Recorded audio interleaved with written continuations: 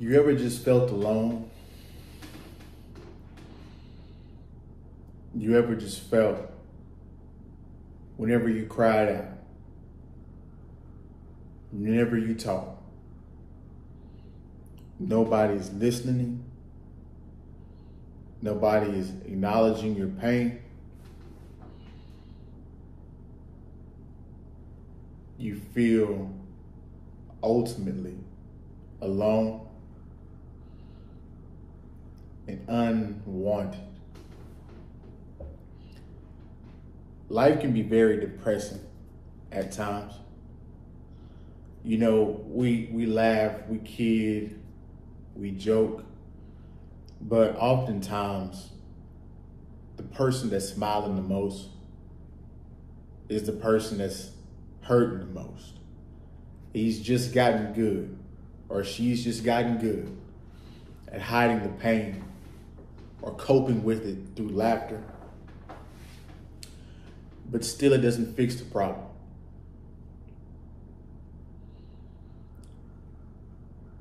I was reading a comment today, and the guy said, hey, what can a man do when his family has discarded him? Very little friends. There's no other outlet for you to have, for you to express yourself. Where do you go?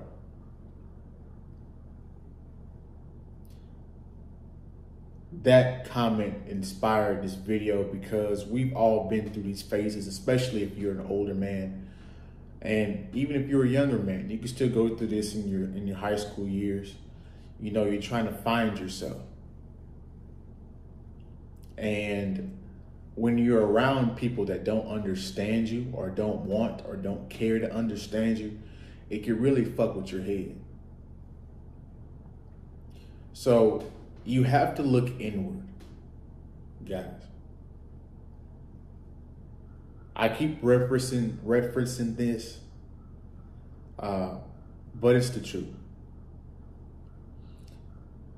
Whenever you're needy for attention, whenever you going above and beyond to belong to a group, that usually leads to mistreatment.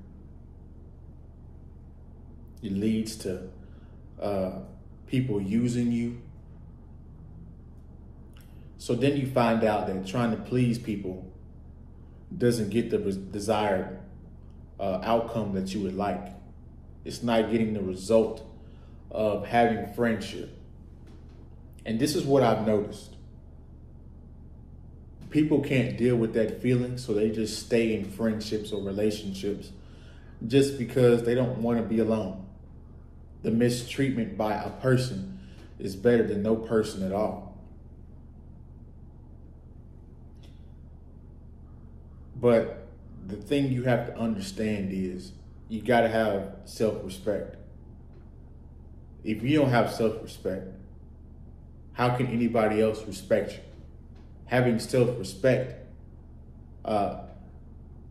puts a boundary on things you will accept and won't accept. It's weird when you tell people no. Some people tend to stick around. It tends to make people act better. But back to what I was saying, you got to look inside yourself. You have to find what you want to do, what brings you joy. Because ultimately, if you look for it from other people, they're not going to give it to you. This is why I struggle working jobs, guys. Because I'm putting my livelihood in somebody else's hand. And that's a dangerous position for me. Some guys don't care. But for me, that messes with my head, because I'm like, hey, if the CEO makes a bad decision and the company goes bankrupt, there goes my pension, there goes my retirement, there goes my job. And it doesn't work like that, where you can just go get another job like that.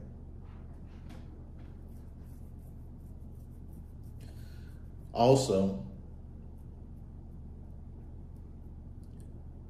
this pain that you feel,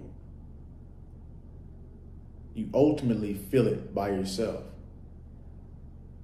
You try to tell people, you try to go to a therapist,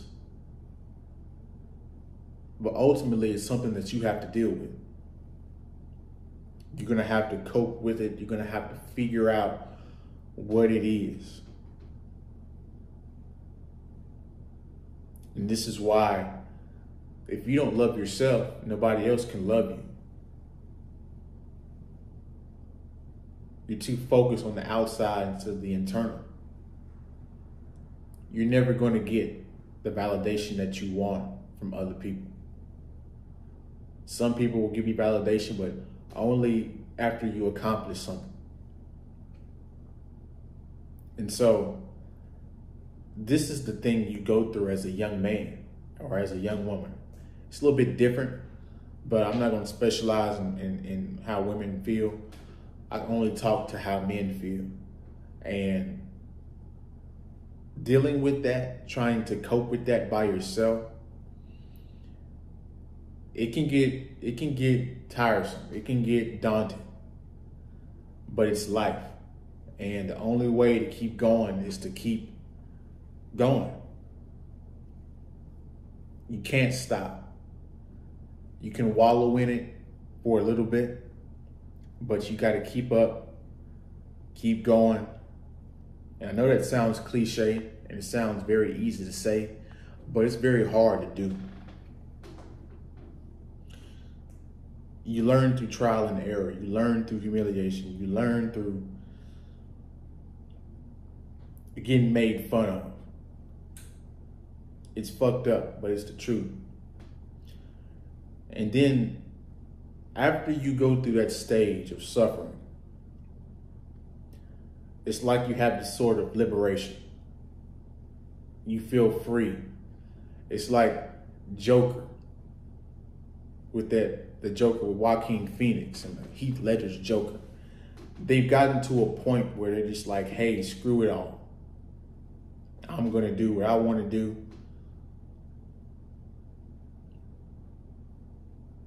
And that mentality is what garners people's attention, because ultimately they want to implement that in their own lives, but they don't know how to.